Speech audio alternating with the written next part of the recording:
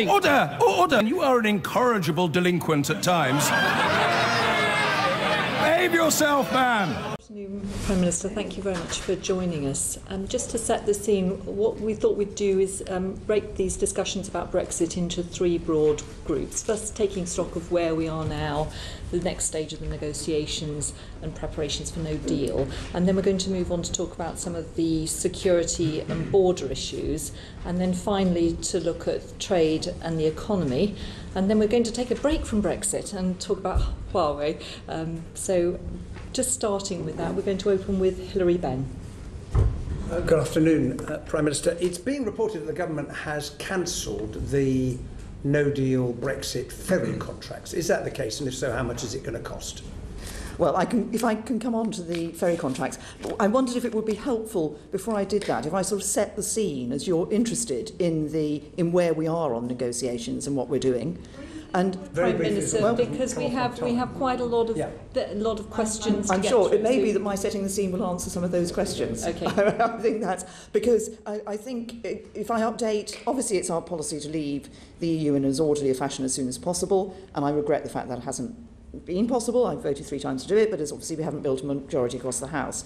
And obviously, as everybody knows, the House has also rejected no deal and other actions, including the people's vote, and by the legislation that was passed, compelled us to seek an extension. And as you know, I sought that extension until the 30th of June, but the Council, after lengthy deliberations, gave that extension until the 31st of October, but it's terminable. So we can leave at any point up until that time, and we will leave at the end of the month in which Parliament ratifies the withdrawal agreement. I think this is important because I want that to happen before the October deadline. And I think that once a consensus is reached, members should look to pass the necessary legislation and end the uncertainty as soon as is practically possible. We've been making concerted efforts to build on that consensus, cross-party discussions on workers' rights, for example, making it clear we'd accept the amendment tabled by Gareth Snell and Lisa Nandy on the role of Parliament, and obviously we asked the House to ratify the withdrawal agreement itself, which the House chose not to do. But obviously then, following that, the Cabinet agreed that the right thing for us to do was to reach out to the opposition in order to decide how we can build a majority for the ratification of the withdrawal agreement and leaving. And I think that was unprecedented, but I'm convinced it was the right thing to do because public want to see us working together to deliver the result of the referendum. And we've been having constructive, meaningful talks which are continuing. There are differences on issues, but on many of the key areas, particularly on the withdrawal agreement, there's common ground. And we know that we need to end this uncertainty and do it as soon as possible. And I hope that the deal can be done. We certainly approach this with an open mind. But if we're not able to do that, then we will bring votes to the House in order to determine what the House can support. And we stand ready to abide by that decision if the opposition are willing to do so. Obviously, I'm sure there'll be lots of technical questions, but I think the choice before the House remains the choice that has always been before the House in relation to this issue, which is we can form a majority to ratify and leave with a deal. We can decide to leave with no deal. We can go back to the people, admit failure and ask them to think again, or we could revoke Brexit. Those are the choices.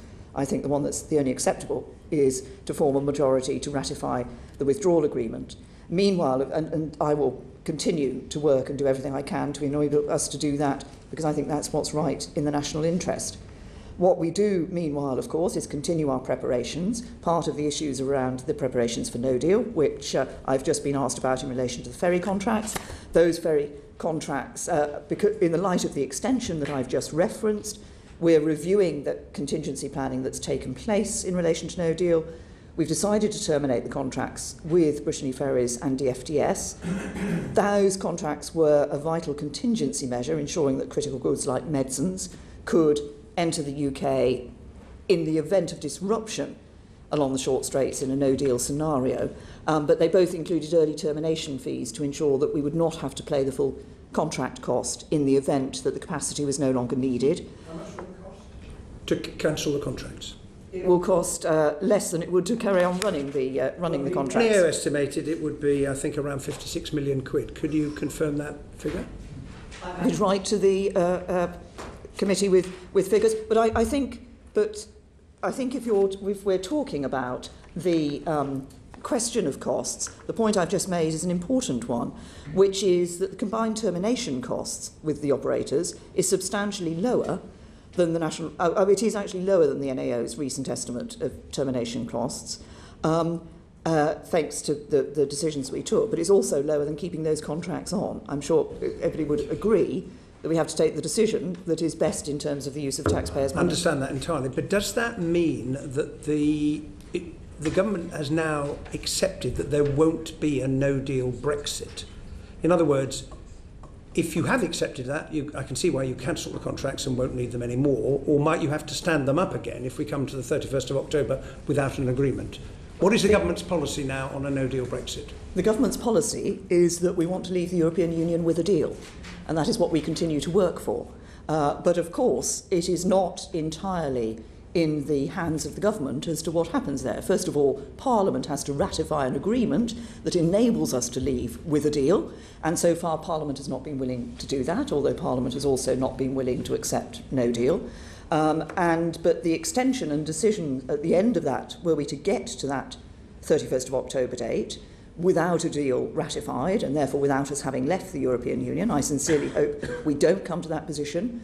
It would not simply be a decision for the government as to what happened, because obviously at that point, were there to be a request for a further extension, that would be in the hands of the 27 members of the European Union as well. Now, you referred to the talks with the opposition. If they can't reach agreement, as you've just said, you're going to put a number of options to the House. Will that include an option for a customs union? What we would intend to do would be to discuss with the opposition, because we would want this to be a process with which we had discussed with the official opposition and which they were willing to support.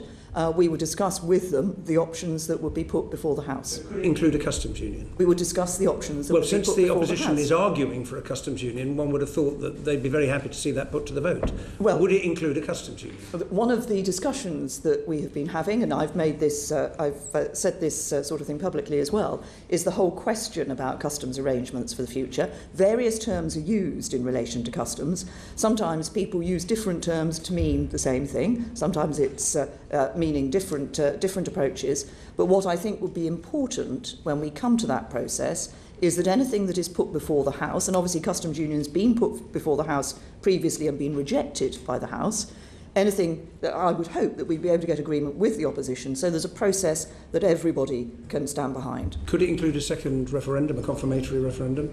One of those options? That's a question of a different order, isn't it? That's not a question of the substance of the deal that would be required in order to ratify the withdrawal agreement. That's about process in relation to an issue.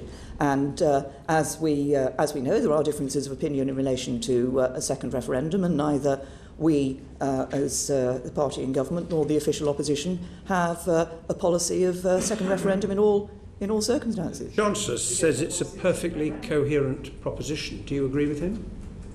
It's a proposition that has been put by a number of members of the House, inside this House and elsewhere. Coherent proposition. My view about a second referendum is that we should get on with delivering the first referendum. And that's what people want us to do. That's what people expect us to do. It is what the government at the time of the referendum said we would do. Can I turn, secondly, to the UK's plans and negotiating objectives for Phase 2 if a deal is agreed? Can you just confirm who will lead those negotiations for the UK side? Will it be the Secretary of State for exiting the European Union? That is, I think we would have a different arrangement for the negotiations. I think most likely it would be led by the Secretary of State for exiting the European Union. But if I can just explain, obviously the next stage of negotiations, Phase 2 of negotiations, includes a wide range of issues. And of course it would be necessary to be able to draw cross-expertise from across government on all of the matters that were involved. For example, one element of it is going to be security aspects. So obviously making sure that those who are expert and well-versed in those are part of those negotiations is going to be important. And what would be your role, or the role of your successor, if that's what happens, in the negotiations? How would that be handled with the Secretary of State? Well, there would be, the Secretary of State would, of course, operate according to policy that is set by the government. So there would be not just a role for that individual and a role for the Prime Minister, but, of course, a role for the Cabinet.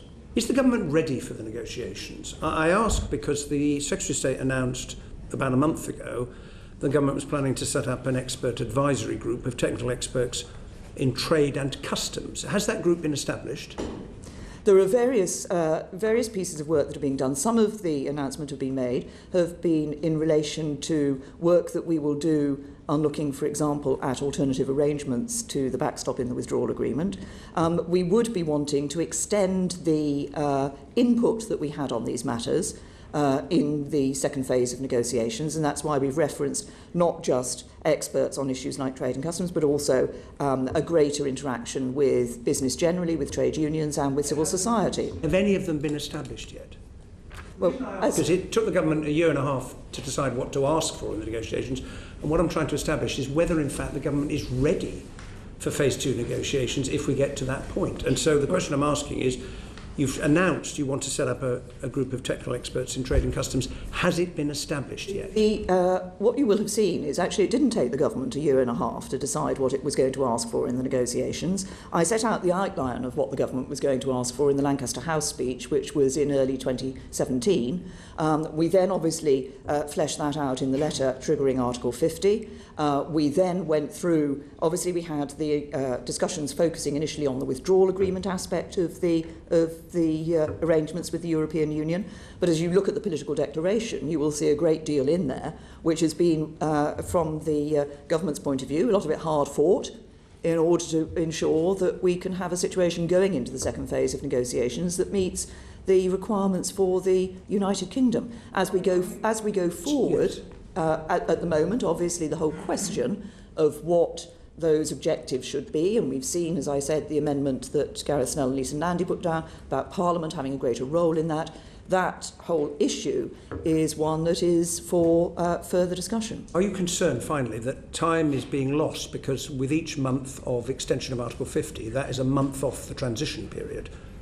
Well, I would have far preferred us... I know that. Yes, I would have far preferred to leave on the 29th of March. Indeed, if everyone across the House of Commons had voted the way I did, we would already no longer be member of the European Union. Thank you. Thank you. We're going to come on now to the civil service and no deal preparation, and Sir Bernard Jenkins. Well, Prime Minister, good afternoon. The question is whether the civil service is still preparing for leaving without a deal, and you've confirmed that that's still the default legal position, but what exactly is the policy of the government? Because as a matter of fact, an international law, the moment at which the 29th of March deadline for the Article 50 period was extended was when you accepted the extension offered to you at that European Council on the 21st of March. That's correct, isn't it? Sorry, the first extension was obviously... First extension. Yes. It was you were at the Council, you accepted the extension. That is when Article 50 was extended. Yes. Yes. And and it was not when Parliament subsequently passed the SI changing the exit date. That was just an implementation. The change of the SI exit date was necessary to ensure that UK domestic law was in line with the international law. In the government's response to my committee's inquiry into the status of resolutions of the House of Commons, the government said that even for motions of return, humble addresses, such motions would, and I quote, this is the government's response, lack statutory force, and a mere motion cannot be, quote, be used to change the law, compel the government to legislate or lay a regulation or tell ministers how to perform a statutory function.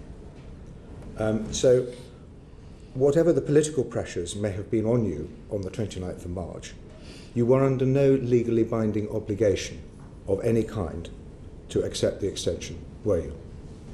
Well, the government took a decision that it was right to and appropriate at that time to accept that extension. That was, as you know, a limited extension, and that was done with the expectation or the intent of trying to ensure that in that further space of time we were able to ensure that we could leave with a deal. Because as I indicated earlier, it remains the government's position that the best option for the United Kingdom in our national interest is to leave with a deal.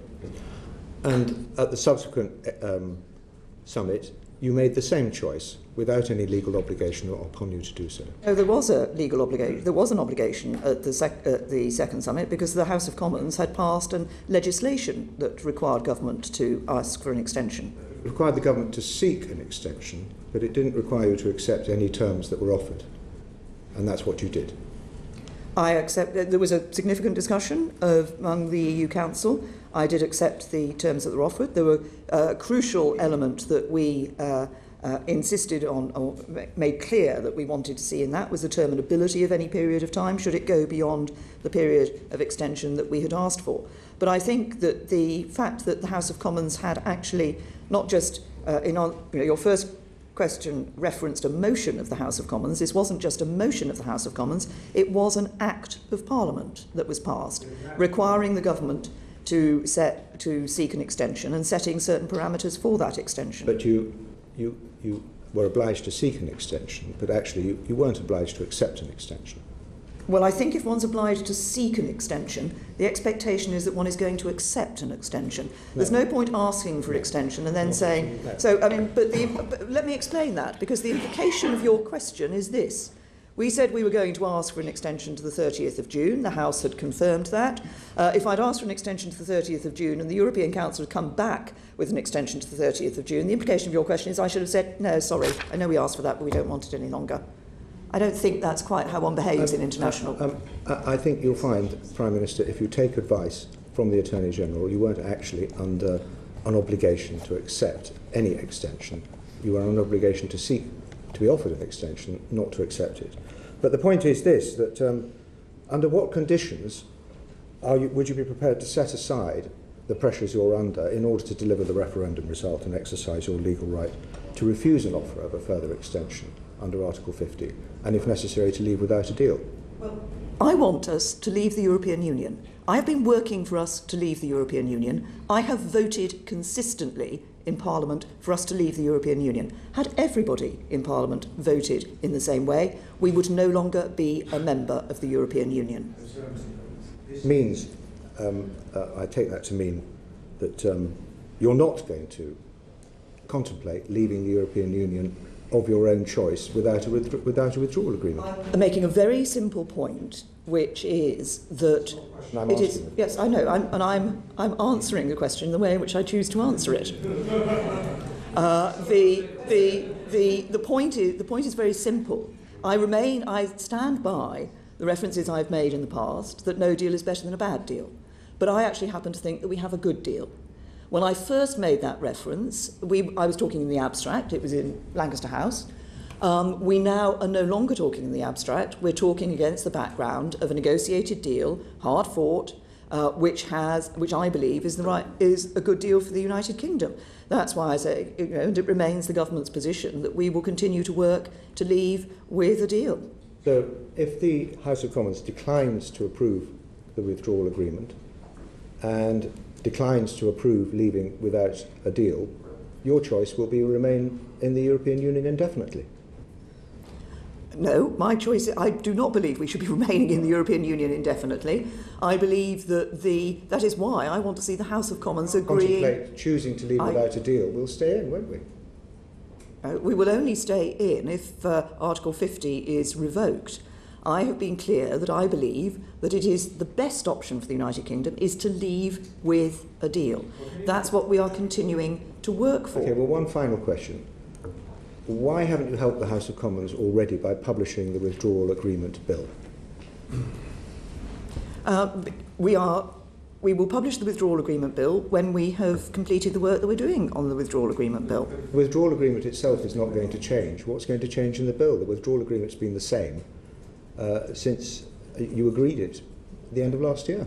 Well, we've already seen a number of things that have changed that need to be reflected in the withdrawal agreement bill.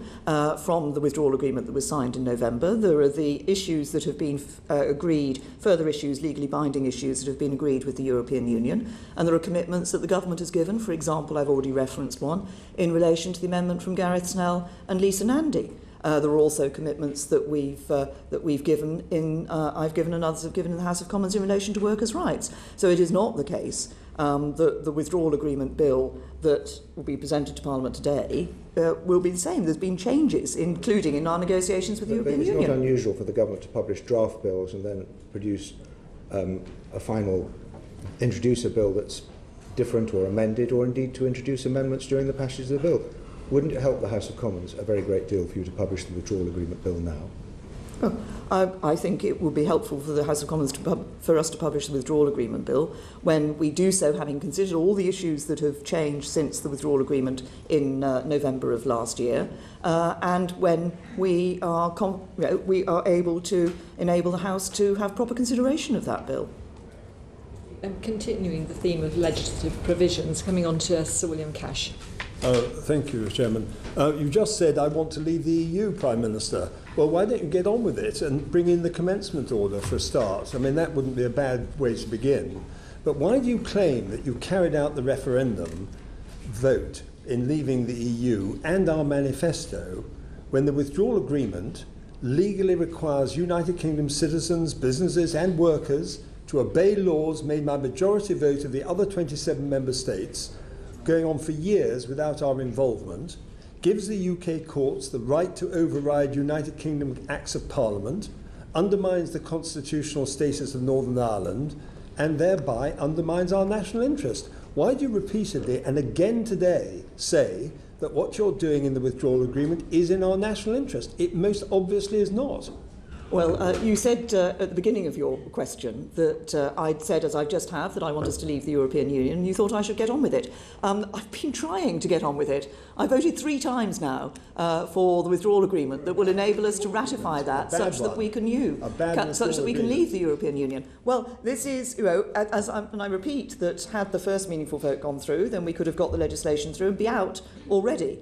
But I do not accept the description that you have given of the position that the United Kingdom will be in on the basis of the withdrawal agreement and the proposed future relationship that we'll negotiate in phase 2 with the European Union. I could go through the specific issues if you like, but it is not the case. It is very clear that it is not the case that we are going to see the continued remit of the European Court of Justice here in the United Kingdom. Well, Prime Minister, when I called on you to resign the other day in the House, you said that the withdrawal agreement was a good deal for the United Kingdom. But how can it be so when it deliberately undermines the repeal of the European Communities Act 1972? And I've mentioned already there's no commencement order. This shackles us to all EU... Just a minute, if I may, please. This shackles us to all EU treaties and laws. Your 108 promises not to extend the time have been overridden by what many regard as an unlawful statutory instrument, which is now before this Joint Committee on Statutory Instruments. You gave instructions to Conservative MPs to defeat my amendment in the Cooper-Letwin bill, which would have stopped our taking part in the European elections. So we passed the European Union Withdrawal Act, and you know perfectly well, and we agree about this, if nothing else, that I put an enormous amount of time and effort, as we all did, in getting that Withdrawal Act through on the 26th of June 2018. So that would have taken us out of the EU, not this withdrawal agreement. And furthermore, why have you gone back on the repeal of the 1972 Act? First of all, I would hope that we would also now agree on both wanting to leave the European Union and wanting to ensure that we can bring that... In the proper way. Well, and wanting to ensure that we can bring that about. We've had the exchange about the 1972 Act on the floor of the House. It is, of course, the European withdrawal, the Act that has already been passed does repeal the that 1972 Act and does that at the point of it. But what we have negotiated within the withdrawal agreement is that implementation period, or transition period as it's referred to in the documentation, for a period of time up to the end of December 2020. And during that period of time, yes, we will be continuing to operate very much as we do today. We wouldn't be a member, but we would be continuing to operate as we do today, and it would be necessary to reintroduce certain elements. We won't be there, Prime Minister. We will have laws passed upon us by 27 other member states without our involvement, taken behind closed doors without even a transcript. That is not anything less than castrating the United Kingdom Parliament. And that is, first of all, it is, if you look at the timetables that are taking place in relation to directives from the European Union, actually, I think with your experience in the European Scrutiny Committee, I'm sure you know that it isn't the case that you suddenly get a lot of laws passed by the European Union within the period of what would effectively be 12 months. Accelerated procedures, trilogues. But secondly, what we're talking about is the implementation period. We are not talking about the future relationship with the European Union. We're talking about a transition period that enables people to be able to have a smooth and orderly exit at the point at which we leave, that gives businesses an absolute certainty about the basis on which they will be operating at that point in time, and gives them the time to prepare for the future relationship that would obviously be negotiated during that period of time. Don't agree. Going to move on now. We know. Who knew? Right, who else? Sir Patrick. But Prime Minister, the European Statutory Instruments Committee has recommended on 61 occasions that the government reverse its original proposals to go from a negative procedure to an affirmative procedure. The government have accepted all of them, and I'm grateful for that cooperation, and I think it shows that when a committee of the House has said that it wants something to be changed, the government have been willing to change it. In your view now, as far as you are concerned, following the Cooper-Letwin bill, is it your view that it is impossible for us to leave without a deal? What I think is that Parliament will act to make it, to insist that the UK government is not willing to leave without a deal. As I said, actually leaving without a deal is not entirely in the hands of the UK government, because the issue of extensions to Article 50 rests with the whole of the European Union and sitting around that table. But in that, the fact that the bill that was passed, I did not support, but the bill was passed, actually says that the deal has to be done. Your view as Prime Minister is that you have to, as Prime Minister, and any future Prime Minister would have to ensure a deal to satisfy the House of Commons. The House of Commons has expressed its view.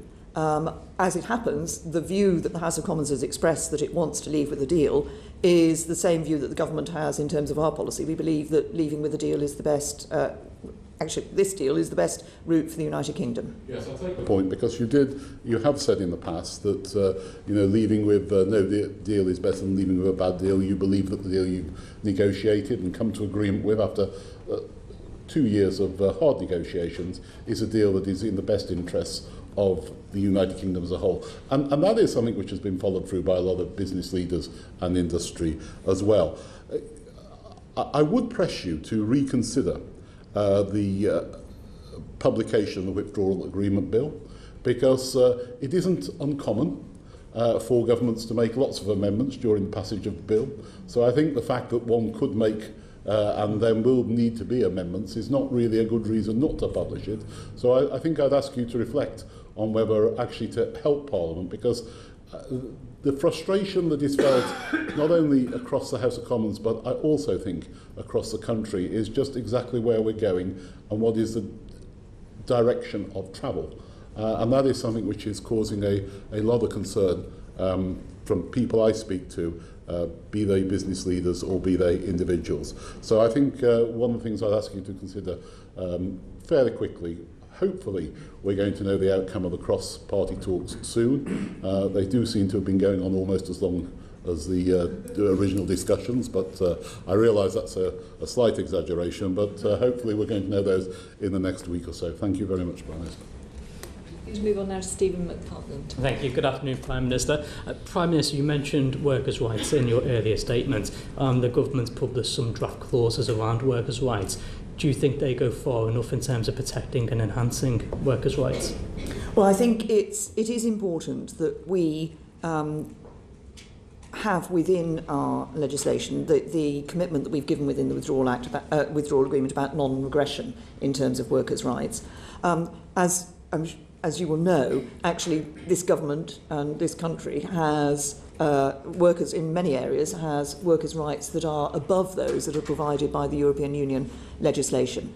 Obviously, the issue of workers' rights is one of those that has been raised with us by members across the House, but particularly raised by the official opposition. And it's one of the issues that we will look at to see whether how we can ensure that commitments that have been given by the government on workers' rights can be enshrined and clear for the future. I mean, I think we can go much further now, and there are simple ways of tightening up. So if you look at Section 1 of the draft clauses, it only applies to relevant bills, while Section 2 is vague on exactly which areas of legislation. So who would decide what's relevant, Parliament or the government? This is, one of the issues that we're trying to ensure is that there is sufficient capability and ability for Parliament to be able to look at these issues. And the question that when there is any change in the European Union, government making obviously a statement as to whether or not we believe that is an enhancement or not, and Parliament then having the opportunity to give its opinion on that, I think is an important. But it's getting that balance between government and Parliament right. That obviously will be one of the issues that will be debated when we do come to the withdrawal agreement bill. So, building on that, my understanding of the draft clauses are that it only commits the government to make a statement on new bills, but does not say it has to make a statement on whether or not it removes any workers' rights or any other protections. So it's still quite wishy-washy. I think the intent is that government would be making clear to Parliament whether it, in its view, any decisions that have been taken in the European Union in relation to workers' rights were an enhancement of workers' rights, or what the interaction with the UK legislation was in relation to this. But I'm happy to look at the specific point that you've raised about the language within the clause. Thank you. And then finally for me, I think that no Parliament's able to bind its successors, and as the proposals are currently formatted, it does look as though there's not any actual legal protections, it's just consultations and reports. So I'm just concerned that we can go much further if we tighten up the language. Well, I mean, we're certainly looking at what it would be appropriate to put in legislation on this issue. So once again, I'm happy to take those points. Thank you, Prime Minister. Thank you. Can we move on now to security and border issues and Brexit, and starting with Yvette Cooper? Thanks, Prime Minister. Can I take you back to the issues around border checks, which we've discussed before, especially in the light of some of your earlier answers about wanting to get an agreement on the way forward, and also particularly talked about the potential for there being some common ground around customs. Are you still ruling out being part of a common external tariff? As you know, the proposals that government put forward were proposals that would enable us to have as frictionless trade as possible with the European Union while being able to have our independent trade policy. That independent trade policy is within the political declaration. I believe that's very important. Part of that, obviously, there are different elements to an independent trade policy. Part of those are around issues like services, but we're very clear that if you're going to have trade agreements on goods, obviously the ability to vary tariffs in relation to that is an important part of that. So does that mean you're saying you're still ruling out being in the common external tariff for goods? Well, as you know, there are certain elements within the operations within the implementation period. There are certain references in the backstop to this issue. What I'm saying is that what the proposals that government actually put forward would enable us to, that we put forward over last summer, would enable us to ensure that we could operate a common external tariff for goods for the European Union, but also be able to vary tariffs for our own trade agreements with other parts of the world. So are you relying then, you're going back to Chequers and to the customs partnership in Chequers, where effectively we collect the EU's tariffs, but they don't collect ours, and there's no way of collecting tariffs for, if we have differential tariffs for the goods that arrive to get here through Spain or Italy? As I'm sure you're aware, in the political declaration, This is not something that has been, this element has not been agreed. The benefits of a customs union are in the political declaration in terms of the references to tariffs between us and quotas and so forth. But this wider question is one which is referenced with reference to the spectrum of actions that there are. Government has put forward a proposal that addresses this issue. There are negotiations to be had in relation to where we want to, obviously where we end up with the European Union. That's phase 2 of the negotiations. But the political declaration recognises the importance of an independent trade policy. But this sounds like you're actually not shifting at all then around customs, because it sounds like you're still stuck on that same Chequers customs partnership that nobody from any side could see how it was workable in any way. Now, you know, you're the one that's talked about compromise, and I'm just sort of trying to see, basically, has nothing changed? Are we still stuck? We are, if you're referencing the talks we're having with the official opposition, we are sitting down and talking with the official opposition about what both sides want to achieve in relation to customs. Obviously, issues around friction of trade at the border are not just about customs, they're about regulatory issues as well. We're sitting down and talking about what is it that we both want to achieve in relation to these issues. I think actually there is a greater commonality in terms of some of the benefits of a customs union that we've already identified between ourselves and the official opposition. We have, the political declaration makes clear about an independent trade policy. Actually looking at the balance of these issues is part of the discussion. Can we come to an agreement on that? I hope we will be able to, but those discussions still continue. Well, there's only 3 ways that have been put forward as ways of trying to achieve the benefits of a customs union. One is the customs partnership that you talked about as part of Chequers, that everybody says is completely unworkable because the EU will not collect our tariffs. Second is technology, and the Home Office policy document has said the challenges of this work cannot be underestimated. Current realisation in the UK is 2030. And the third is being part of a single customs territory, effectively being part of the common external tariff.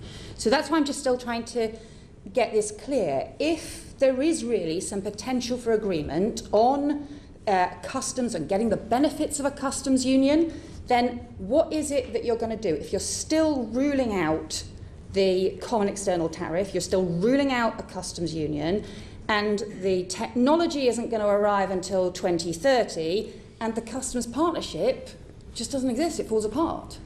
Well, first of all, obviously we are sitting down with the official opposition and discussing those matters with the official opposition. I don't accept completely the picture that you have set out. I know the reference you've made to technology, but an awful lot of work has been done on technology that is available at the borders, and the opportunity that the UK has, actually, I think there's an opportunity for the UK to be introducing ways of dealing with these issues at our borders that could be world-leading. And I think one of the problems with this debate has consistently been that very often it is framed in terms of existing models. And it is important for us to be looking at the new models that are available and that can be used in these areas. But it's also all too often framed in terms of existing language which people take to mean certain things. Now, there's a legal definition in WTO of what a customs union is, for example, but often people will use the term customs union and have in their mind different things about what that achieves, which is why I say the important element of this is to actually be able to sit down and talk through what is it that we are all trying to achieve here. Customs union, key elements of a customs union, common commercial policy and the common external tariff. So it sounds to me you are still absolutely ruling out being part of the common external tariff. Am I wrong? Well, if you look at the GATT 24, I think it's 24.8, it actually 8A, it actually has different elements of a customs union. Okay, common external tariff. That's all I'm asking about. Common external tariff, in or out? You're asking me about common external tariff, and what I'm saying is that we have set out, the government has set out in the discussions with the European Union, the on the political declaration, the spectrum of that is available in relation to these matters, that is for the further negotiation. This is one of the issues that has been raised in the discussions with the official opposition, and obviously there will be a point at which we will have determined whether it's possible to have a landing zone between us or not, in which case we move to the process I was asked about earlier, which is for the House to come to these decisions. But it sounds like we're still stuck basically where we were almost a year ago. And it sounds like actually you're not really thinking any differently at all. You did talk about compromises, but it sounds like your version of compromise just means telling everybody else that you were right all along. No. What's the evidence that you're actually going to shift position? I mean, look, resilience is a strength, but stubbornness is a weakness. What is the evidence that you are actually on something as important as customs to manufacturing across the country, that you are actually prepared to properly make some changes? Well, you ask what the evidence is on compromise. There are a number of areas on which we have shown our willingness to compromise in matters relating to the withdrawal agreement. So other issues, but not on this one? Well, first of all, you accused me of not being willing to compromise. I've pointed out that we have shown our willingness to compromise. On this particular issue of customs, what is important is that we are able to sit down and, if you like, tease out what the different elements of this is. It isn't sufficient simply to say there's one thing and that's it and that's not. Actually, there are different ways that we can approach this issue. We've already as a government been exploring those. We haven't come to an agreement with the European Union. You're right on that point. The political declaration identifies a spectrum of opinion. We are sitting down and talking through with the official opposition what are the different elements of this and what is it we are trying to achieve. I think we both want to ensure what we have as I and my colleagues stood on our manifesto on a deep and close partnership with the European Union for the future. That's what we are aiming to achieve. We feel like we're going round in circles, and everybody's feeling paralysed at the moment and like nothing is changing. When we've got something that is as important as the impact on manufacturing and so on, that has been such a source of disagreement between people in Parliament, I guess I'll just ask you a final time, are you ruling out any change to the government's position on customs? What, with due respect, I'm trying to point out is that we are having discussions with the official opposition on a range of issues. I think it is important on all of those issues that we identify what it is that we are all trying to achieve. I think actually we are trying to achieve in this area something very similar, which is ensuring that we protect jobs. And we want to protect jobs. Government has negotiated, and it was hard fought in the political declaration, but we negotiated a willingness to accept that we should come together to to aim for as frictionless trade as possible between the UK and the European Union. How we achieve that has not been absolutely identified. So, first of all, we need to see what is it that will be agreed here in Parliament. Parliament has had an opportunity to vote for various things, including a customs union. It has not voted for that. So we have to say what is it that actually can be achieved that will get a majority in Parliament. I promise, I'm just really worried that if you don't shift on some of this stuff, we're just going to get stuck. Thank you, Chair. Thank you. We're going to come on now to the Irish border and Andrew Murison. Prime Minister, good afternoon. Thank you, first of all, for your Herculean efforts and labours in trying to ensure that the United Kingdom has removed decorously from the European Union in a way that gives most people in this country most of what they want. On the 25th of March, you said in the Commons that we should not leave at that juncture because you were concerned about the lack of preparations in Northern Ireland and that might cause a great deal of embarrassment. Can you please say what has been done in the weeks that have been available to us to ensure that what needed to be prepared for have indeed been offset, and what, in your view, still remains to be done? As we have been able, obviously, and have published our proposals for the position in relation to tariffs if there were a no-deal situation across the border between Northern Ireland and the Republic of Ireland. But those could only be temporary and would need to have further, obviously, negotiation with the European Commission and with the Irish government for a long-term sustainable solution there. The issue that I had expressly, and this was identified in the House at the time of debates around that time in relation to Northern Ireland, was the whole question of the government's arrangements for Northern Ireland in a no-deal situation in the absence of the executive. The concern there was that there would be decisions that would need to be made that would not be able to be made simply by Northern Ireland civil servants, and alternative governance arrangements would need to be put in place. Now that we now have an extension, of course, we now also have a situation where, as was the Taoiseach and I last Friday called on the parties to come together for talks to re-establish the devolved administration, and the Secretary of State for Northern Ireland and the Taoiseach then set a date for talks for those with those parties to come together again. And I would hope that what we would be able to see would be the reinstatement of the executive and the ability of the Assembly to operate in Northern Ireland, such that those government's arrangements were then in place in Northern Ireland. So it's simply a question of there being lack of an executive in Northern Ireland that was causing you to express your concerns about the state of Northern Ireland in the event that we had no deal. The concern that I had was about ensuring that at that point in time, if we had gone to no deal, that I think there were other implications for the union around that, but that at that point in time, that what the governance arrangements would be for Northern Ireland. In the event that the talks are successful, those concerns would fall away. In the event that the talks were not successful, we would be back in the same position, would we not? And that is that we would be unable to leave without a deal, except by direct rule. Would that be correct? Yes, or certainly, obviously, direct rule can come in different, maybe in different gradations, but ensuring that there was some form of governance which would encompass some element, certainly, of direct rule that enabled the decisions that were necessary to be taken. Would it inevitably mean ministerial decisions being taken here in Westminster rather than in Belfast? Yes, I mean, but as you know, that's why I hope that we will be able to see the talks actually resolving this issue and us seeing the devolved administration in Northern Ireland being reinstated. In February, Michel Barnier said that a UK decision to leave the single market and leave the customs union would make border checks unavoidable.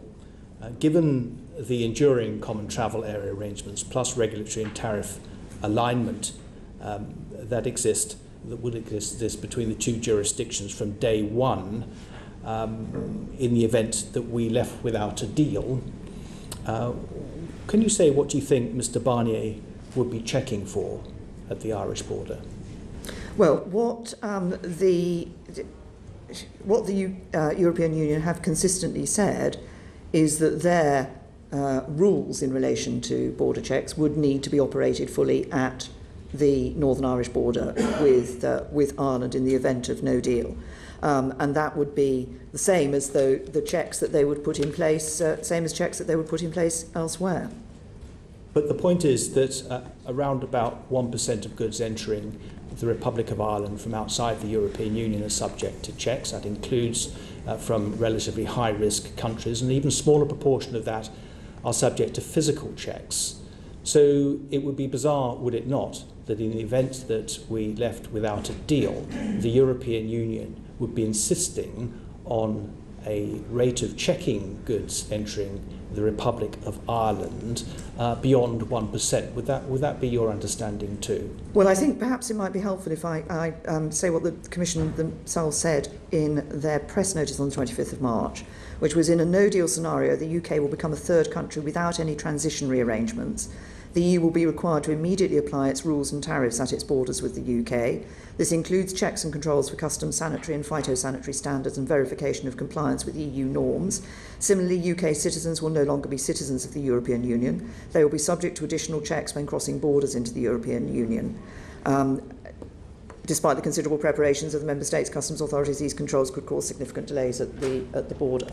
So I think the European Union themselves were clear that there would be obviously checks taking place which currently do not take place at that border. Do you share my frustration, the frustration of many, that the Northern Ireland border is being used as an excuse for our interlocutors to be difficult in relation to the Brexit process, since it seems to many of us that it would be inconceivable that in the event of a no-deal Brexit, were it to happen, I sincerely hope it doesn't happen, that checks of any magnitude would be insisted based upon a risk-based process at the Irish border, and that therefore the Irish border is being used inappropriately by many of those that you have to deal with in Brussels to achieve its wider aims. Well, I won't comment on the approach that is taken by others in relation to the Northern Ireland border. What I would say is this, that I think it's incumbent on us as a UK government to recognise the importance of this issue. And the way I look at it is this. There is, at the heart of the Belfast Good Friday Agreement, there is an essential compromise. And it is that people who are of Irish heritage citizenship can live in Northern Ireland. They may have dual British citizenship, they can be part of living in the United Kingdom, but to all intents and purposes are able to operate across the island of Ireland in their day-to-day activities and in their business activities without checks taking place. And I think it is that that we must recognise that lies essentially at the heart of the Belfast Good Friday Agreement, that is an important, it's important for us to consider that when we're looking at these issues. Thank you. Thank you. We're going to come on now to the economy and trade, starting with Nicky Morgan. Good afternoon, Prime Minister. I sense and share your frustration that the withdrawal agreement remains unapproved by Parliament. Are you concerned that one of the consequences of it not having been approved is the uncertainty created, and that's now costing the economy hundreds of millions of pounds a week? Well, obviously, uncertainty has an impact on business. I think the reaction of business to the fact that an extension has been granted has been positive because they were concerned about the immediate impact of a no deal. But of course, as soon as we can ratify this deal, business will be in a better position because they will know, have certainty about the future. And I think it is clear that there are opportunities there for business which would be I'm going to say unleashed, but will become available once they have that certainty. I agree, and the latest data on UK business investment shows that it's fallen for 6 consecutive quarters now and been stagnant overall since 2016. So do you agree with the assessment of the Chancellor, who told the Treasury Select Committee last week that the principal reason is uncertainty created by the continuing process of working out how we will exit the European Union? As I say, uncertainty of any sort has an impact on business. They have the current uncertainty in relation to Brexit. They welcomed the deal when we negotiated the deal. They welcomed the fact that we had the transition or implementation period in place, which gave them that greater certainty for the future. I think there are real opportunities. I think, first of all, our economy has remained resilient against a background in which many had predicted and some had thought that it would have quite a different outcomes. So the way I would put it is, given the resilience and strength of our economy against this background of uncertainty, just think how much better that could be if we end that uncertainty, ratify the deal, leave the European Union with a deal in an orderly way. So I suppose what I'm asking really is, is it your position that you would, if possible, like to get the withdrawal agreement through and resolve that uncertainty as soon as possible, i.e. not to wait until the 31st of October, but to do it much sooner than that? Absolutely, definitely. I mean, that's why the element of fungibility or terminability, whichever term you wish to use, of the date was very important to me, i.e. that as soon as we've ratified the withdrawal agreement, the agreement is that as soon as we've ratified the withdrawal agreement, then we leave at the end of the month in which that deal is ratified. Do you have a date in mind that you're able to share with the committee that you're targeting for potentially having another go? I'm tempted to say, after the challenge I received earlier in relation to dates I've given in the past, and given the approach that the House has taken so far, I'm reluctant to put an actual date on it, except to say that I want to do this as soon as possible. I've had several attempts to ensure that we could do it before the European parliamentary elections. We've got that longer extension available, but I want to ensure that we do it before that, well before that extension deadline comes into play. So one of the other areas of uncertainty that is created, of course, is what the impact of Brexit or not having Brexit is on the comprehensive spending review, which I think we can all agree is a very important moment for any government. Now, the Chancellor again said to the Treasury Committee last week that the spending review can't be undertaken until there is a Brexit deal. So are you concerned about the implication of that for the ability of spending departments to plan ahead? Well, obviously, we have to look very carefully at the spending departments. I think the Chancellor shares my hope that we will be able to get this deal through within a timetable that enables them the preparation for a spending review and departments to be able to address that, and us as a government to be able to address that fully and properly in a reasonable timetable. I think it is. And so that is another element. If it were the case that we were still in a position, obviously, where we had not agreed the deal, then it would be necessary for us to take a decision in relation to the spending review and future spending determinations for departments, obviously. Do you have a sense of what that position would be? Would it have to be just a settlement for 1 year only, or would there be certain... Obviously, I think the NHS spending settlement was announced quite a long time ahead of the rest of the CSR. Do you have a fallback position, if you like, for the comprehensive spending review? That is a matter to be determined, depending on the circumstances in which we were to find ourselves, but we're working to get a deal through such that we can have a spending review in that normal way.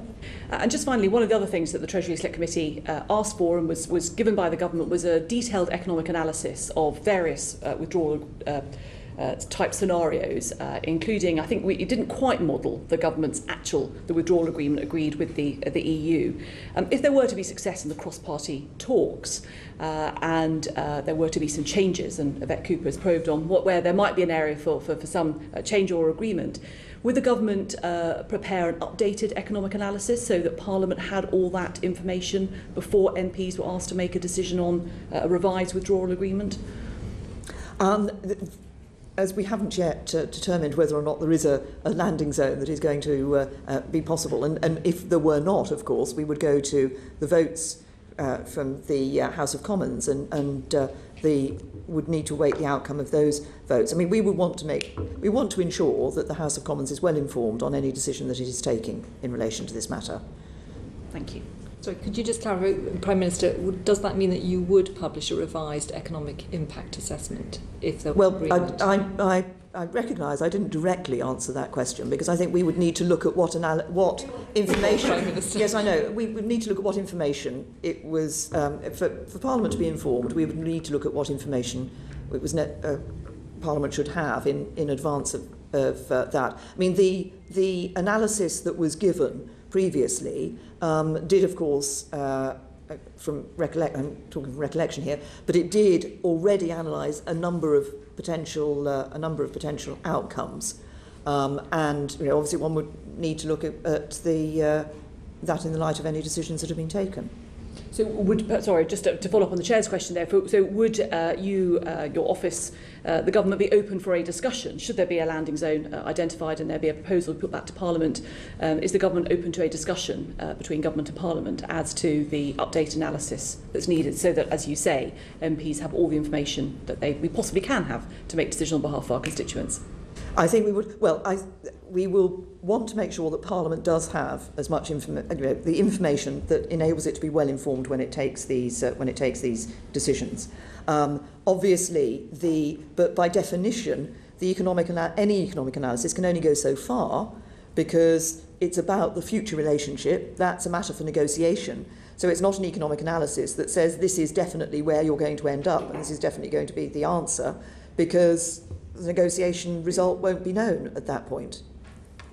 Appreciate it, but absolutely. But of course, there is an impact. Different scenarios will have different impacts on the economy according to the likelihood of future successful and how open the trade deals are, or the trade relationship is between the UK and the EU, which I think is what the Treasury were trying to get to in their first analysis. Yes, and indeed, as I say, they did provide analysis on a variety of scenarios at that point. Thank you. We're going to come on to jobs and skills, and Rachel Reeves. Thank you very much, Chair. Thank you, Prime Minister. You said in your answer to Nicky Morgan that you want to bring forward the withdrawal agreement and get it passed as soon as possible, but certainly well before the 31st of October deadline. But to do that, you need to do something different from what you've done the last 3 times you've brought forward that withdrawal agreement. The Chief Whip apparently told Cabinet yesterday that it's time to get real on Brexit and the solution is either a customs union or a second referendum. Would you agree with him on that, Prime Minister?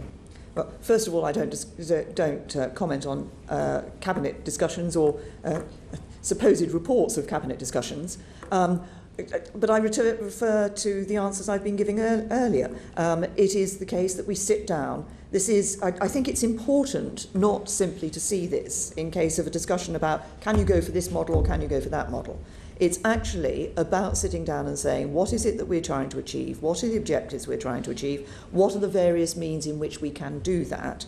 And is there an agreement around the objectives and the means to achieve those objectives? They're trying to explore today is what are the parameters for some sort of compromise and what will different sides be willing to give. The Foreign Secretary warned yesterday against agreeing a deal that includes a customs union. That was on the record. Do you agree with him, Prime Minister?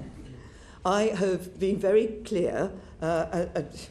Look, I come back to what I was saying earlier, because the trouble is that these phrases of a customs union are sometimes phrase with respect, Prime Minister, not mine. What is your definition then of a customs union? This is what the Foreign Secretary said. Presumably, you know the definition of it is, Prime Minister. The point is that we are sitting down with the official opposition. We are discussing with the official opposition the elements of these issues, where we agree on the elements of these issues and where we do not agree on the elements of those issues.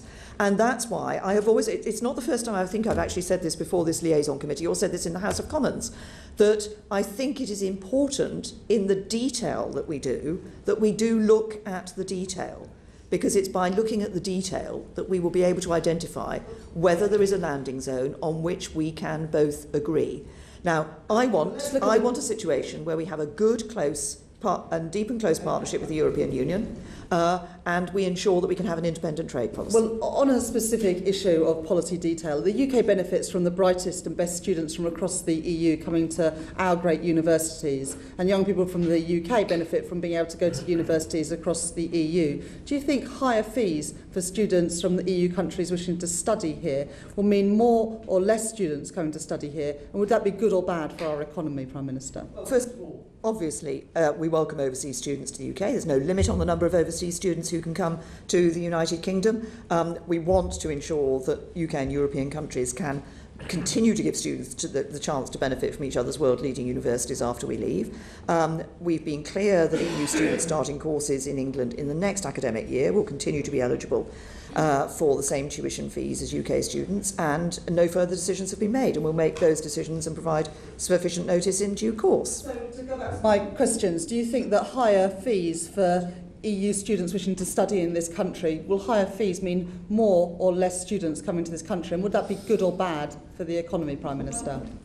First of all, I would say that there are overseas students that obviously pay higher fees than EU students do at the moment, and we have seen increases in many of those from a number of those countries of students coming to the UK. So the fee level has not been something that has put those students off. What I hope attracts the students to come to the United Kingdom is actually the quality of the education they receive in our universities. And I would hope that that would continue, whatever the arrangements for the fees that we put in place in future. You've spoken previously about the burning injustices in society. If UK students are priced out of studying abroad at universities in other EU countries, and only rich students can afford to do that, do you think that would help to tackle, or that would exacerbate some of those injustices you've spoken about so passionately, Prime Minister? Well, I think that I have spoken about a number of burning injustices. I want every young person to have the opportunity to go as far as their talents and their hard work will take them, whatever their background. I would also argue, actually, that while there are students from the UK who choose to go and study at universities elsewhere, we're very fortunate in the United Kingdom in having for example, a number of our universities who are actually in the top 20 universities in the world. I think it may be the top 20, I'm pretty certain it's for the top 10, We're the only EU country that does have universities in that category. So I think we have excellent universities here in the UK. Quite relaxed about there being higher fees for EU students coming to study here and British students going to study overseas. Is that right, Prime Minister? What I've said is that I think what is important is the quality of education, the determination of whether or not European universities give higher fees to UK students is, of course, not a matter that is a determination for the United Kingdom. We will, in due course, make clear what our position is in relation to EU students coming here to the UK for years beyond those starting in the next academic year. Of course, the quality matters, but also access to the quality. And I don't want to see a situation where only children from better off families, either from the EU or from this country, are able to access the university of their choice, Prime Minister. The ability to access universities and the ability to exchange with other European countries is something that we have been very clear we want to see continuing through the Erasmus programme. That's one of the elements of the political declaration that we have negotiated. We want those opportunities to be available. Very finally, on a slightly different theme, there have been 120 governors of the Bank of England, and all of them have been men. Later this year, the government will appoint the 121st governor of the Bank of England.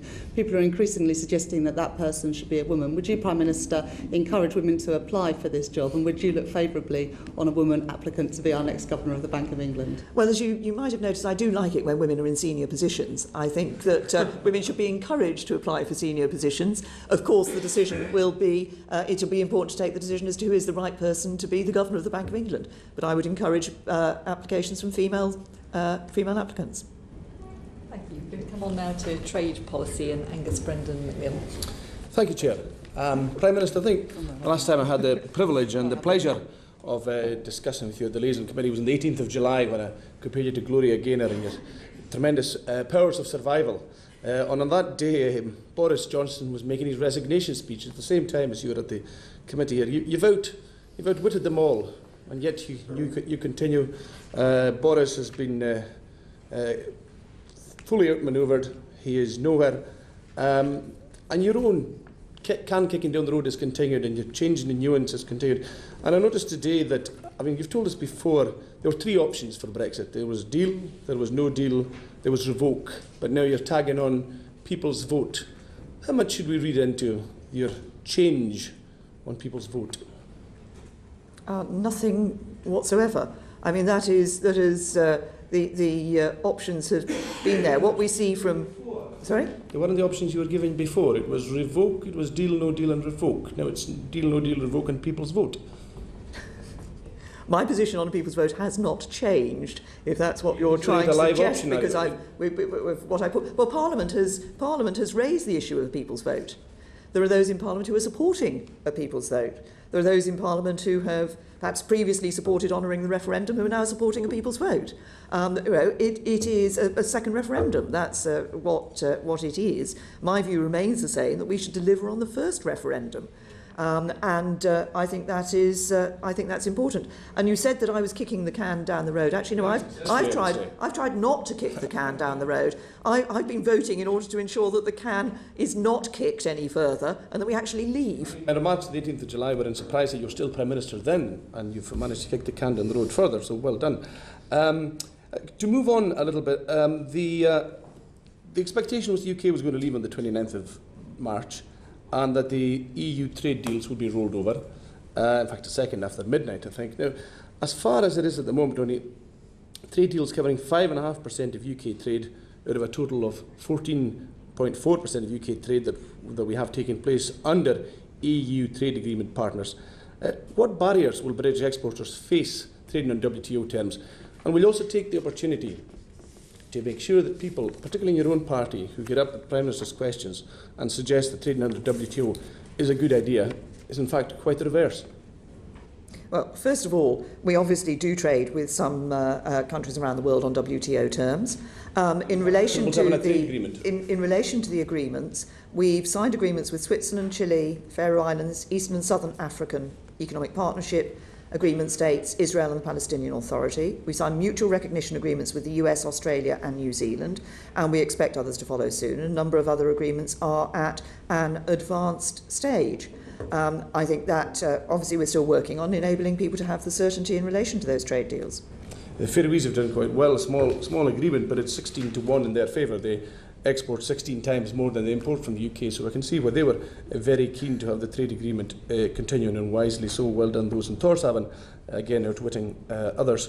Prime Minister, the whole process that you've gone around Brexit, you came to Parliament at a later stage.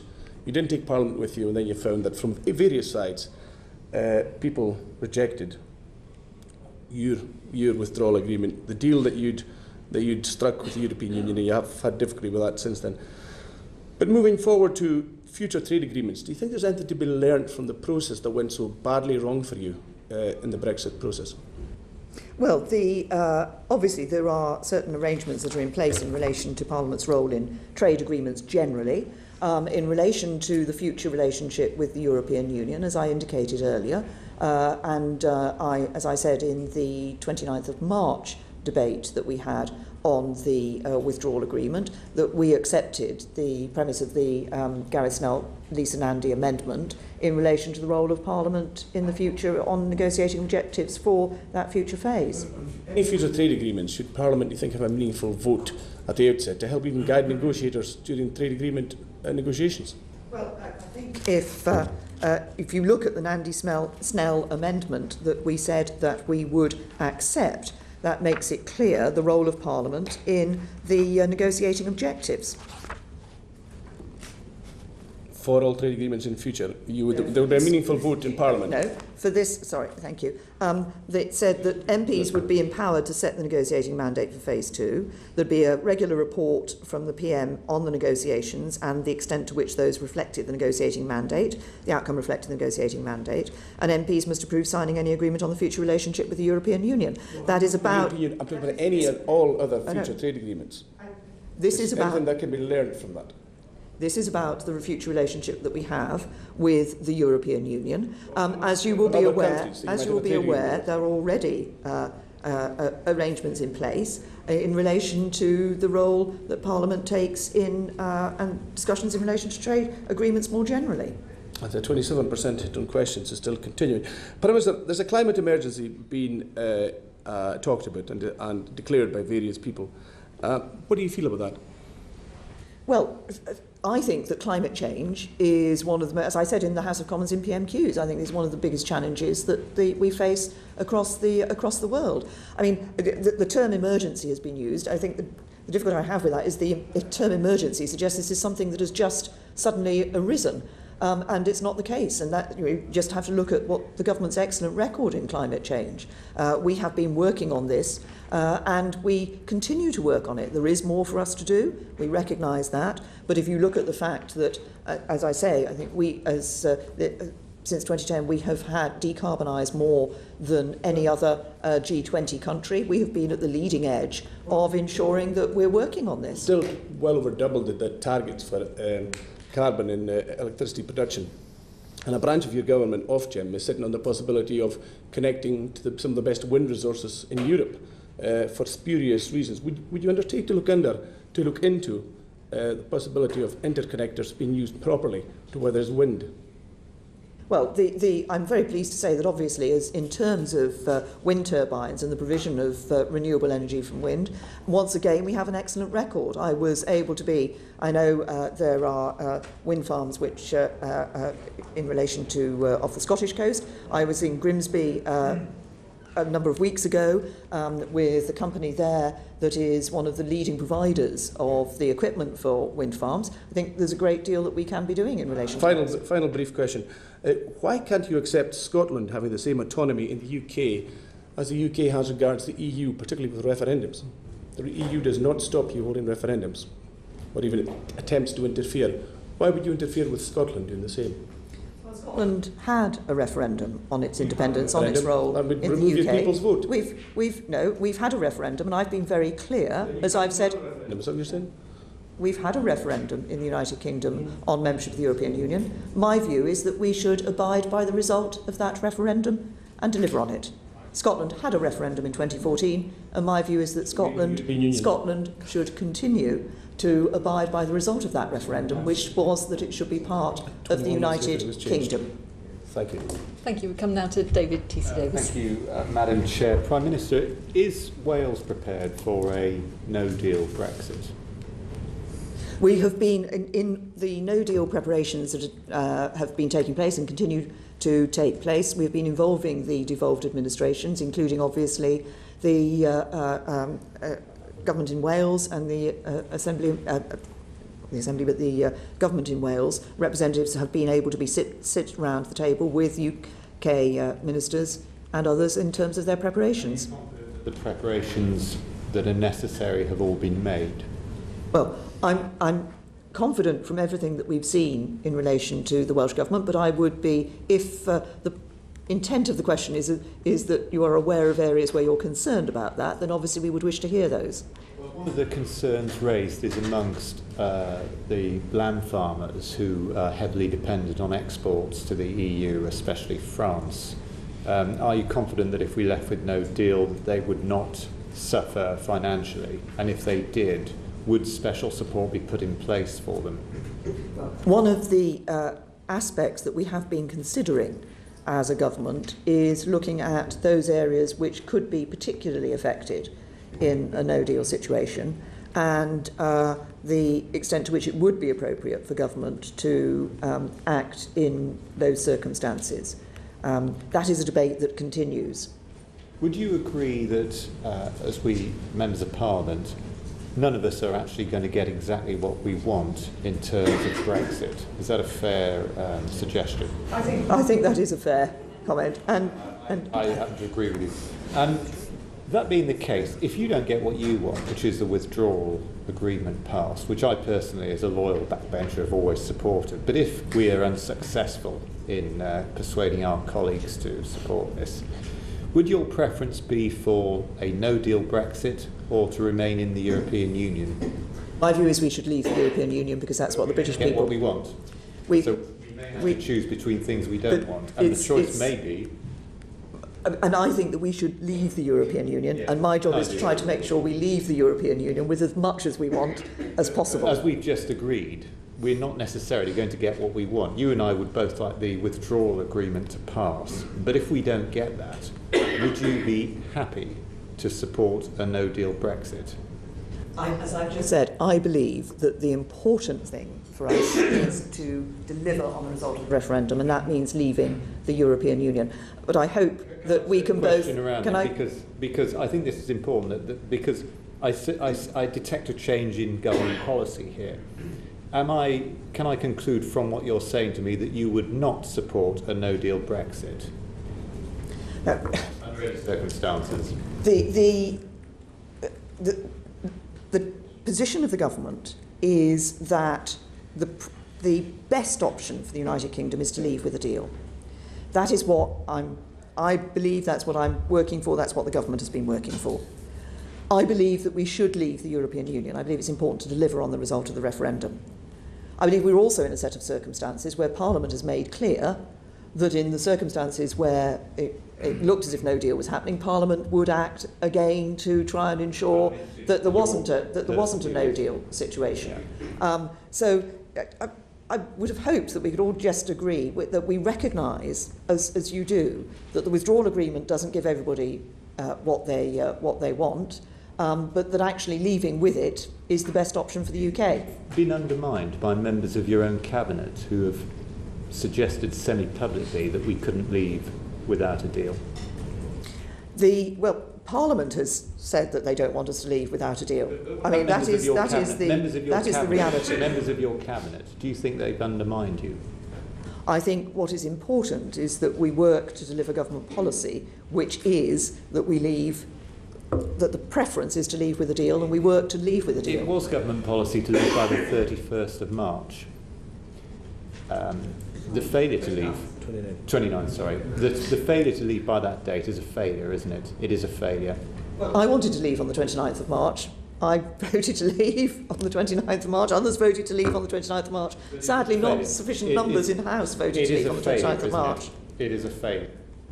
It is a failure. Well, people wanted us to leave on the 29th of March, and we wanted to leave. We weren't able to achieve that. We have failed. We weren't able to achieve that.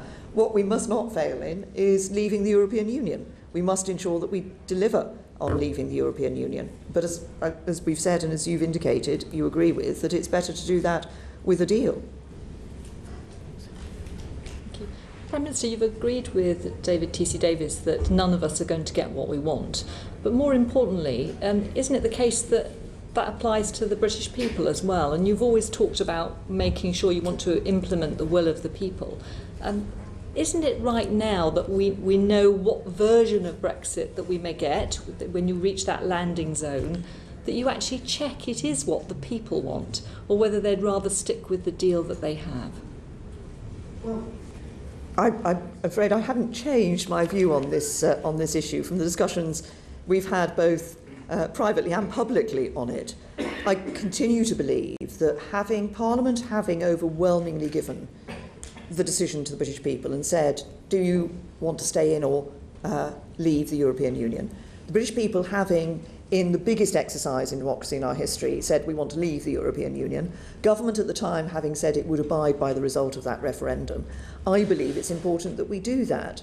And I don't believe it's right to effectively say to people, think again. I think, it's all, sometimes people say, oh, well, people didn't know what the deal was going to be, they didn't know what this was going to be like. Actually, I trust the British people rather more. I think British people had an instinct as to what it was that they wanted to see. And they voted. That very many of them are deeply unhappy with the deal. Indeed, one of the reasons it won't pass Parliament is even the loudest voices for Brexit won't vote for the deal. So how can you be sure this is the will of the people unless you go back and ask them whether this particular deal is the will of the people? I think for most members of the public, actually, they just want us to get on and do it. They want us to leave the European Union. There's a sense that they ask government to do that, and they want government to be able to deliver on that.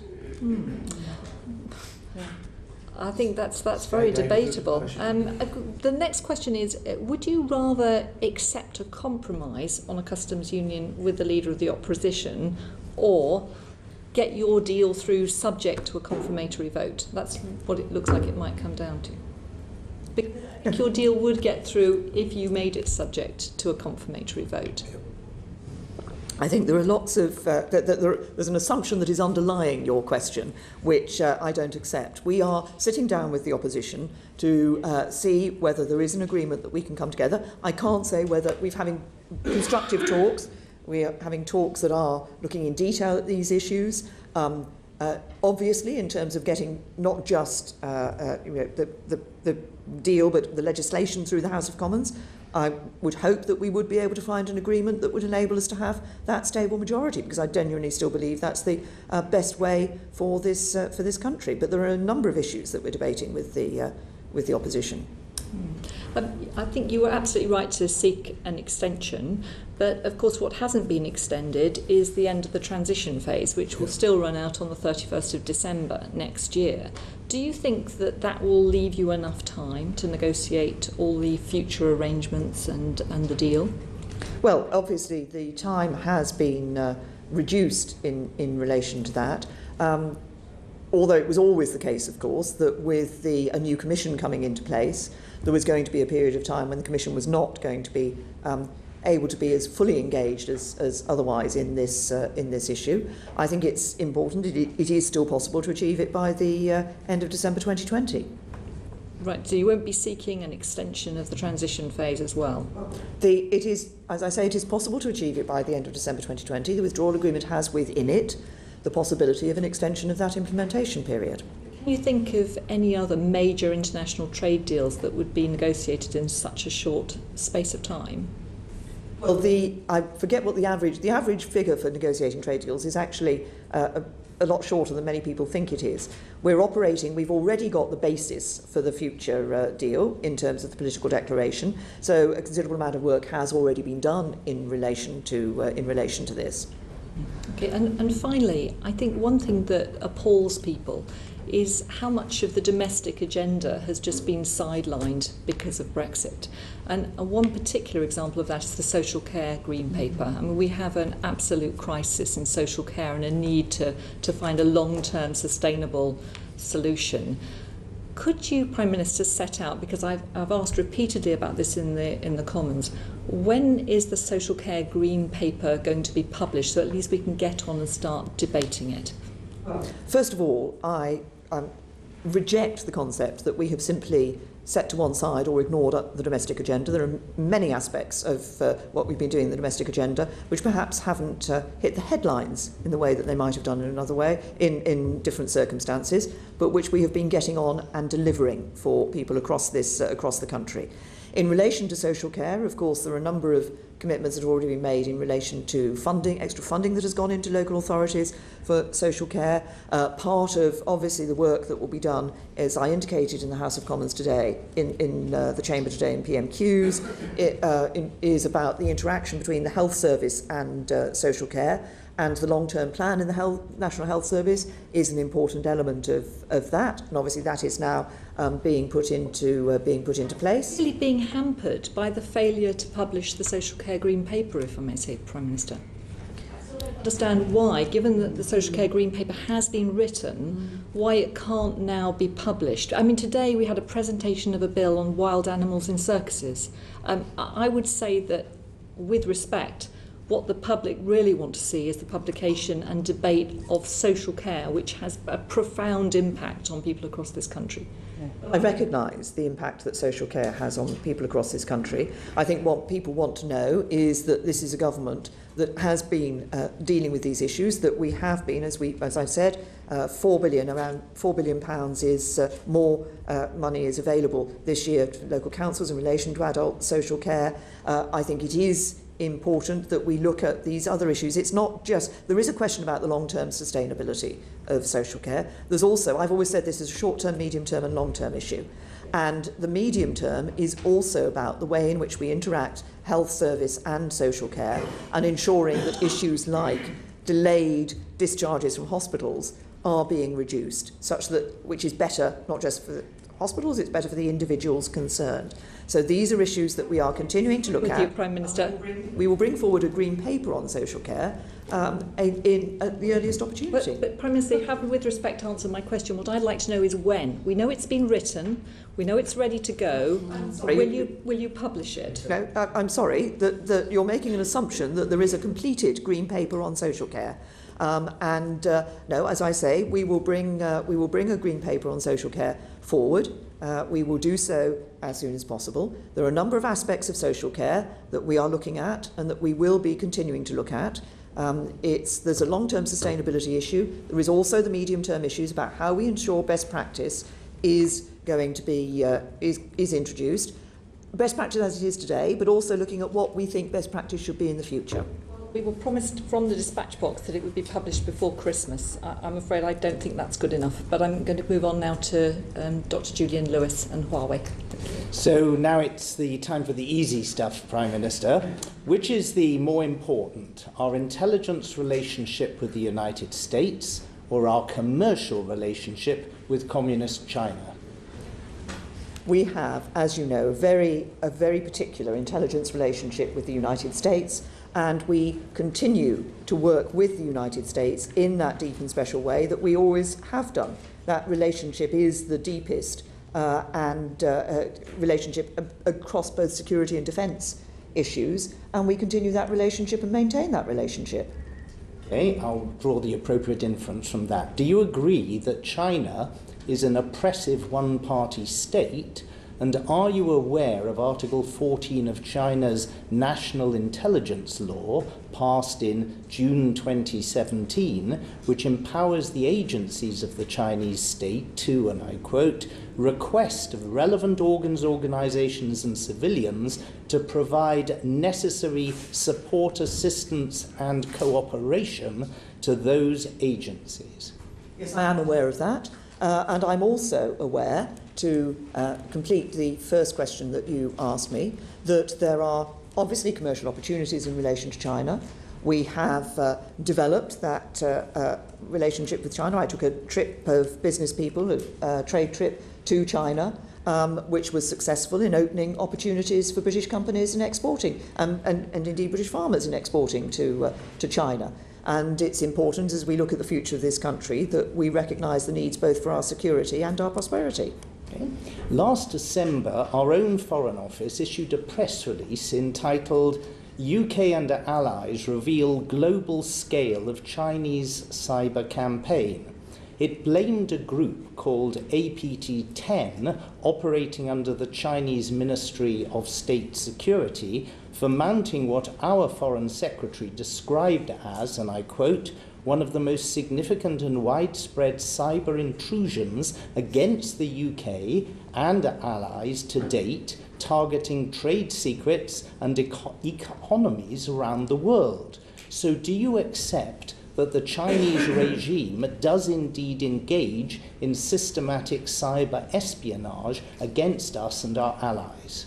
There are many who are, we are aware of the necessity of ensuring our cybersecurity because of the threats that there are to cybersecurity. We are, as a country, we have been willing to call out those who we have seen attacking us in this way. There are a number of players out there, state and non-state players, who do this, and we are specific ready and willing to call out those who do it. And on this occasion, last December, we called out China, didn't we? We did. Right. Do you accept that the telecommunications firm Huawei is intimately linked with the Chinese Communist government and its deeply hostile intelligence agencies? If I may expand my answer to this question. Now, you will be aware that Huawei is officially owned by its employees and is a private Chinese company. However, we have robust procedures in place to manage risks to national security today and are committed to mitigating future risks. I don't think you can describe me as somebody who has been lax in relation to national security. If you look at my record, I have been, the decisions I take are decisions that are taken in the interests of national security.